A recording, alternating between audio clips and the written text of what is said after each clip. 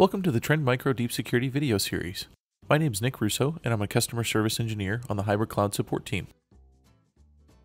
In this video, we'll step through the configuration of your Deep Security Manager's dashboard. This dashboard is the main page a user sees when logging into the Deep Security Manager's web console. We'll create a new dashboard, adjust views of our dashboards based on filters available, and cover some of the recommendations for creating your own dashboards. From my Deep Security Manager, after logging in, I'm brought to the default dashboard page.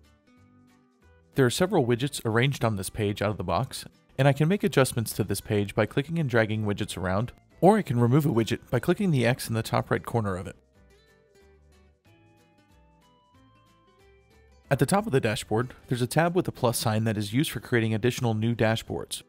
I'll click the plus sign, give my new dashboard a name, and I can start adding widgets to the page by clicking on the Add Remove Widgets button.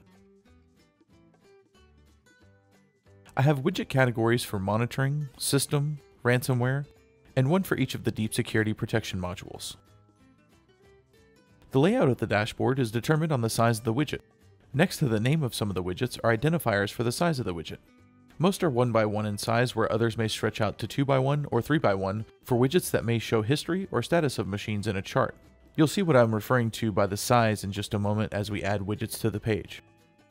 After I check the widgets I want to add to my new dashboard, I'll click OK, and I can now begin arranging them on the page by clicking and dragging them around.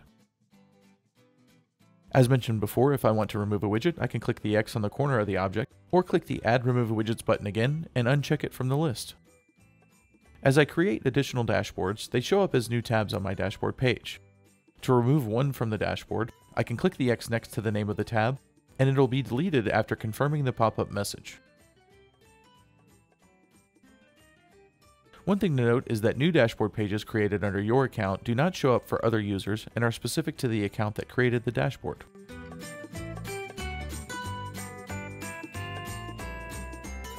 At the top of each dashboard page I've created, under the tabs, I have filter options available for what information I want to see in the dashboard views I've created.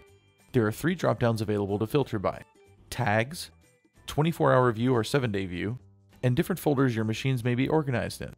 Tags can be added to events in Deep Security to tag events that occur for machines, and if you'd like to only display information for events that have been auto-tagged, you have that ability. I can specify if I want to see 24 hours information or 7 days of info in the second drop-down. The third allows me to specify a group of machines based on the folder structure of my computers. If I have different cloud accounts like AWS or Azure, or an on-premise VMware environment synced with my DSM, I can drill down into the folders of those accounts to find the group of machines I want the dashboard to display info for. We can also sort by any smart folders that have been created in your DSM. After I've set the options for the info I want to be shown, I can click the Apply Filter button, and we now have a subset of information displayed. As mentioned in our best practices guide linked in the video description, we recommend using the following widgets. Alert Status. This widget keeps you informed of any critical items that might need immediate attention, such as security updates and protection on computers going offline. Computer Status gives a good overview of an agent's status. My Sign-In History shows information about the user currently logged in. And Security Update Status shows information about out-of-date versus up-to-date agents. You can create multiple dashboards and group them by usage, such as General, Anti-Malware, Updates, and others, for easier management of large-scale environments. Administrators can easily switch between them from the tab view. If you have a team of engineers responsible for deep security in a larger environment, they can each create their own custom dashboards to reflect their responsibility as it relates to the deep security platform. If you have any configuration questions related to deep security or about the information provided in this video, feel free to reach out to our support team and we'd be glad to help. Thanks for watching.